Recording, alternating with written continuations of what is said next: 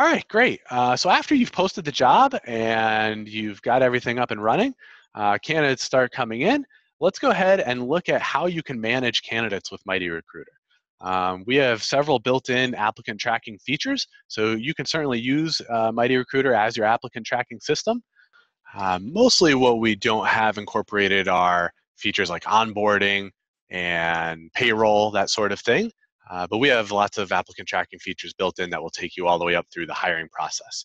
So the first thing I'm going to do is I'm going to go ahead and find a job for us to look at. Let's click on this one where we've got some candidates in here.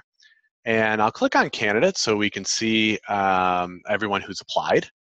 And what you'll notice right away is that you've got the list of candidates that come up here on the left-hand side. It's very easy to alternate between who you're looking at. Just click on to the next candidate, nice and quick. And then you have your filters up top. So from this point, you have a few options to be able to track candidates. You can rate them on a star level. I'll put, Anush here as 4 stars. You have a sort of yes, no, maybe feature over here on the right-hand side. And you'll see when we star them, he automatically moves to reviewed. And then you can change his status over here. You'll also see he's got the green thumbs up. So we know he answered our screening questionnaire. And not only did he answer it, but we know he answered it correctly. And what's really nice about that is our filters up here will allow you to only view people who answered the screening questionnaire correctly. So here's some of the filters. A prospect is somebody who you have invited to apply from the resume database, which we'll go over later, but they haven't quite applied yet.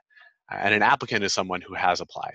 You can sort by submission date, submission method, which would be how they came about the job, whether they were mobile or computer, and then screening questions, as we mentioned before, really important. Let's say you only want to look at the applicants who passed your screening questionnaire. So again, the purpose of MightyRecruiter, let's help you instantly identify who your best candidates are so you can spend more time with people you know are potential hires, okay?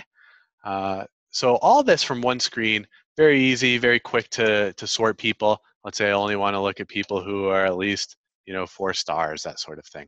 At this point, we know Anuj is his resume. He passed our screening questionnaire. We can write some notes here.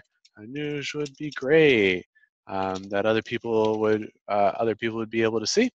We can tag him with certain tags. Maybe we want to tag him software. Maybe we want to tag him local, something along those lines. We can message with him right through the system. And again, what's really nice is when I send a message through MightyRecruiter, Anuj will get it in his email. And when he responds, his response will both come into MightyRecruiter and it'll sync to whatever email you've got in the system. So if you're using your Gmail address, you'll see Anuj's response in your Gmail. You can continue that conversation through Gmail. You can log back in and see that conversation taking place in MightyRecruiter as well. So you don't have to be logged into MightyRecruiter to be communicating with your candidates, but we make it easy in that you can do it from either location and it all syncs seamlessly. Okay, so that's a good way to manage candidates.